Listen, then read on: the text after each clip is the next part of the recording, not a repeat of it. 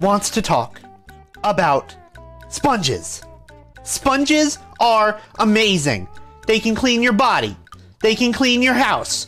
They can clean your soul. Okay, so they can't do that part. And most of all, they can become one of the most intensely marketable characters of the past 20 years, with thousands of hit merchandise and toys and games and all sorts of things. I am, of course, talking about Harold SquarePants. No, I'm talking about Spongebob. Are you fucking stupid? Ah yes, SpongeBob SquarePants. Everyone's favorite little yellow sponge who has so much merchandise you could probably fill a whole country with it. Just one piece of merchandise is 2003's Battle for Bikini Bottom, a 3D platforming game so good that it's managed to amass a larger cult following than the People's Temple Movement. Battle for Bikini Bottom is a member of the dying genre known as a licensed kids game.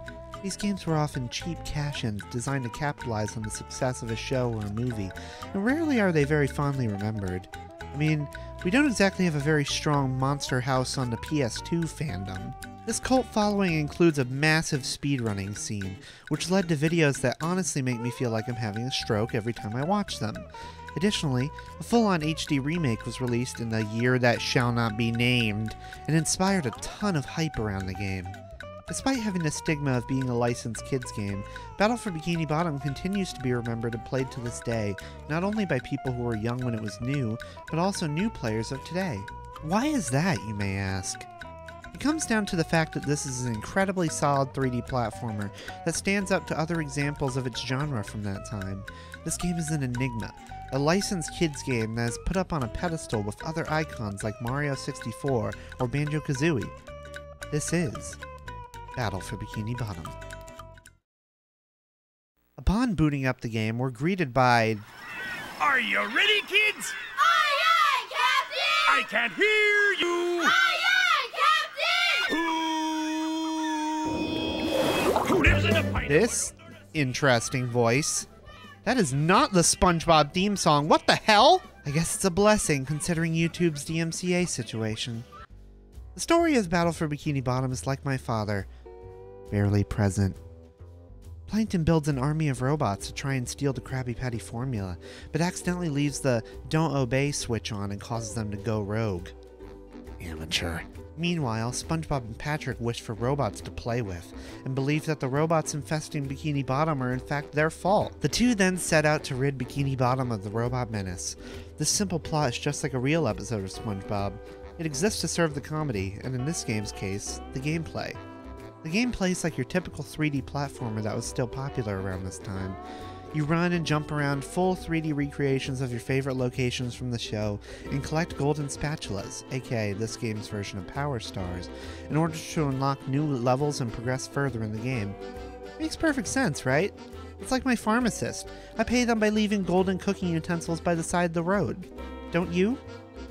The beauty of Battle for Bikini Bottom is that it shares the same design philosophy as Super Mario 64. There are 100 golden spatulas in total, but you only need 75 to beat the game. Additionally, you can do the majority of spatulas in whatever order you like, increasing replayability. On top of that, there are also spatulas dedicated to collecting shiny objects, this game's version of coins, as well as Patrick's socks. The addition of these spatulas means you have more flexibility to your playthrough than in other 3D platforming games. Is there a certain level you really dislike? Skip it. Can't figure out a puzzle solution?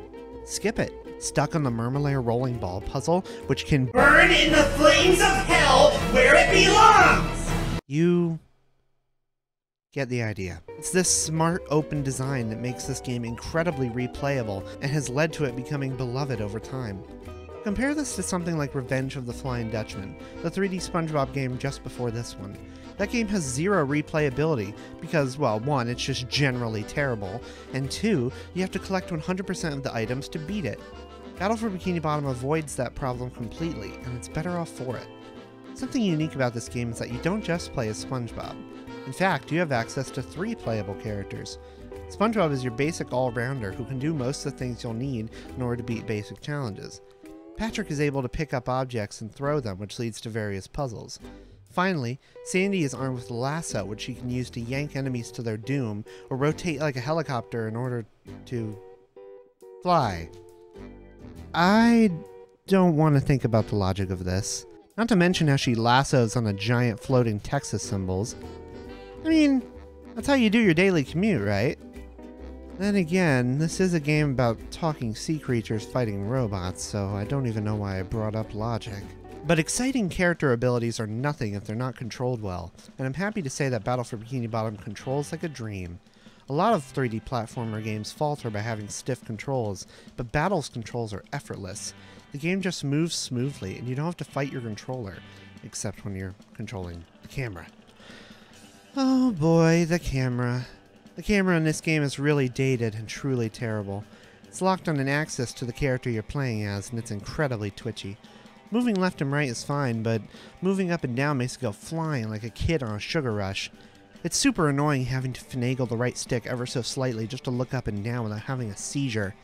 Thankfully, the times when you have to do this are limited. As you progress through the game, Spongebob will gain access to 2 new abilities, the Bubble Bowl and the Cruise Bubble. The Bubble Bowl enables puzzle solving and combat from a distance, and is the bane of GameSpot reviewers everywhere, while the Cruise Bubble allows you to fire off a bubble missile that can destroy things at range.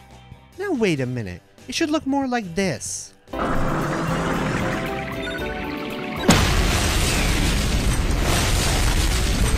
These abilities, while really cool, are limited in applicability beyond their respective puzzles. The Bubble Bowl is decent for combat, but not much else, and the Cruise Bubble is so slow that you can't really use it in combat at all. It's a shame because the use of bubbles and imagination as new power-ups could have led to more possibilities. I'm surprised you don't get any abilities for the other characters or any new platforming abilities too. The abilities get some use in the boss fights, which are, in my opinion, pretty weak. They're fun, but they get repetitive after multiple playthroughs. You just wait for them to do their attack patterns, attack when they're vulnerable, rinse and repeat until they're dead. The fights are the same every time, and it's honestly kind of boring. Oh well. Overall, the gameplay is solid. It's not going to rewrite the 3D platformer book, but it's a solid, fun system that leads to memorable and replayable levels. Graphically, the game is rather simple. It's colorful, but not trying to wow you. Geometry is basic and sometimes a bit janky looking. Character models are on point though. I'm playing the Xbox version for this review, which is typically said to be the best version of the original 3 graphically. It features better textures, an actual metal shader for the robots, and more bloom than a J.J. Abrams movie has lens flares for some reason. One gripe I have with this game is the lack of unique animations when the characters are speaking. They'll cycle between 2 or 3 pre-canned ones, but they often have nothing to do with the dialogue. It can be a bit jarring. The same cannot be said for the music. This game has a phenomenal soundtrack. From the bouncy joyfulness of Jellyfish Fields to the dark, foreboding atmosphere of Rock Bottom, every track suits its corresponding level super well. Some of them are total jams too, like the slide theme. My favorite has to be Flying Dutchman's Graveyard. Something about this guitar riff just gets me.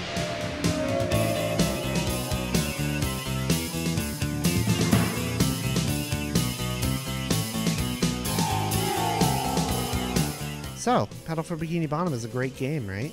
Seems that's pretty well understood at this point. But this isn't the whole story. We have to talk about Rehydrated. Yes, Battle for Bikini Bottom got the remake treatment in the year that shall not be named. And I don't know how to feel about it. It is a very faithful remake in some areas, and not faithful at all in others. It's almost a full replacement for the original, but then issues and bugs crop up that make it more of a sideshow. Indeed, this isn't the version I chose to replay for this review, and that's for a lot of good reasons. The game was buggy on release, however that's been ironed out over time, thankfully. Even so, I still haven't received my achievement for getting 100% completion, and that's going to irk me for ages. It's certainly playable now, but in a lot of ways it just still doesn't feel right. Some aspects like the physics are just off compared to the original. Additionally, while the game is graphically beautiful, it's also at the expense of some of the original's art style. I mean, Spongebob just looks weird in this game. If it's your only option, I can still recommend it. It's still Battle for Bikini Bottom after all. Just don't play the Switch version. It's buggy as hell, and I can't recommend it. Battle for Bikini Bottom is a fantastic 3D platformer that has earned its spot as a classic of the genre. By taking game design conventions from masterworks like Super Mario 64 and combining them with the SpongeBob license, it managed to create something truly special and unique. There's a reason why this game is still played to this day, and there's a reason why It of all games was chosen to be remade. Because it's just a really good game, especially for a licensed game, and for that, the developers at Heavy Iron should be commended. And where's my sponge? My soul needs cleansing.